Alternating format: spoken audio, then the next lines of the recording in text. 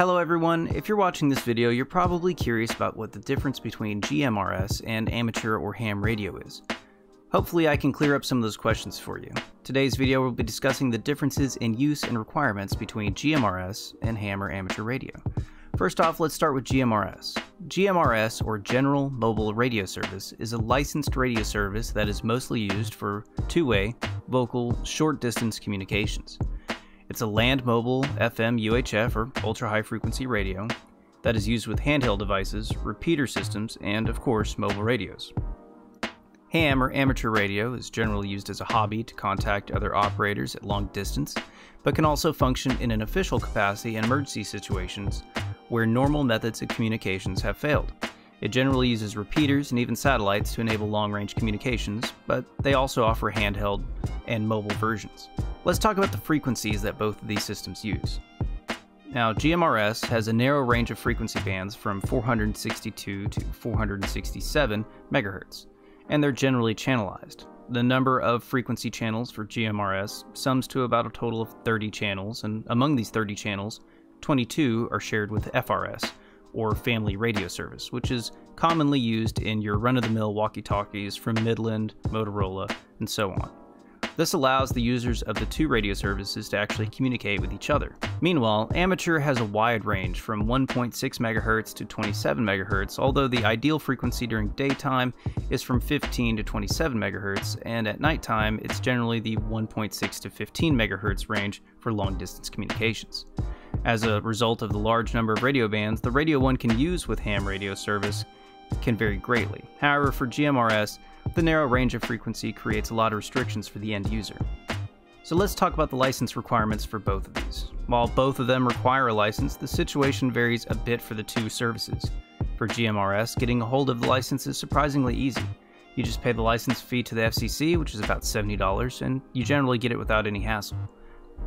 The license is good for 10 years and also applies to immediate family members. You're limited to GMRS channels and transmitting power on handheld mobile devices, and the handheld power is generally limited to half a watt to 5 watts depending on the frequency.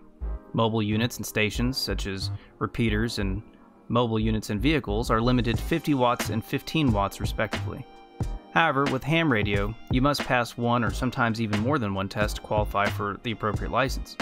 Amateur radio has 3 distinct license levels that offer varying levels of use and access.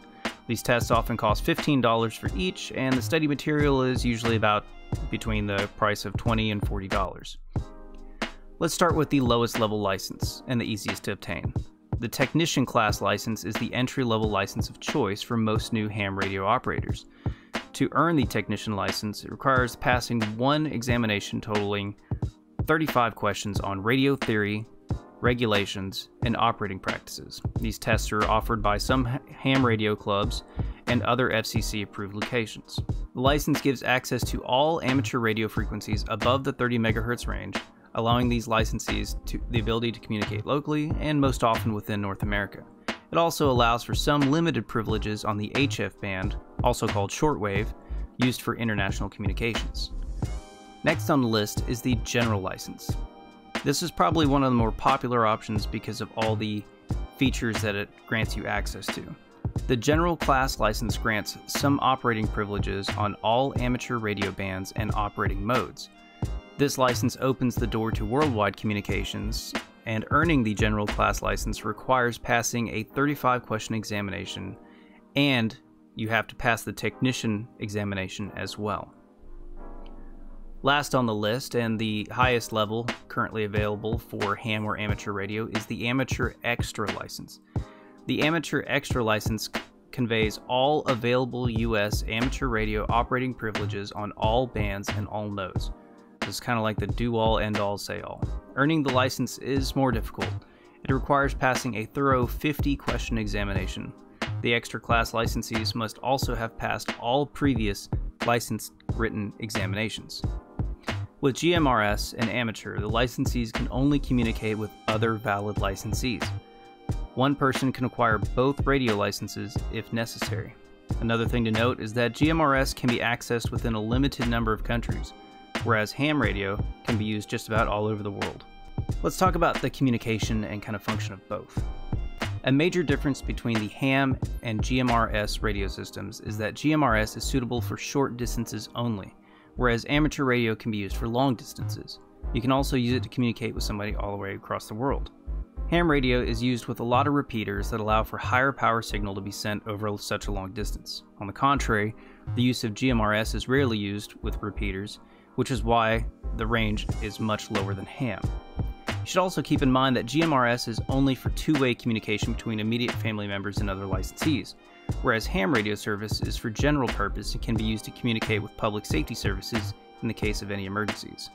So, in the end, if you're wanting to set up a communication network for your friends and family for short distance use, such as camping, around the farm, or in an emergency, GMRS is a pretty viable option. On the other hand, if you're wanting to communicate over long distances and talk with people from all over, while pushing the limits of radio communication just for the sheer thrill of it, ham is your ticket. Either way, being familiar with basic radio communication and function can be very helpful in emergency situations and an interesting and educational hobby. If you found this video helpful, please consider liking and subscribing to the channel. It really helps us out here at Coptalks, and we would greatly appreciate it. If you want to help support the channel, consider using our affiliate links below for subscriptions, gear, and other items. Make sure to stay tuned for new content by enabling notifications. We generally post every Sunday at 10 a.m. Central Standard Time, and also drop other videos during the week on occasion. Thanks for watching, and remember to stay safe, stay healthy, stay alive, and I'll catch you in the next one.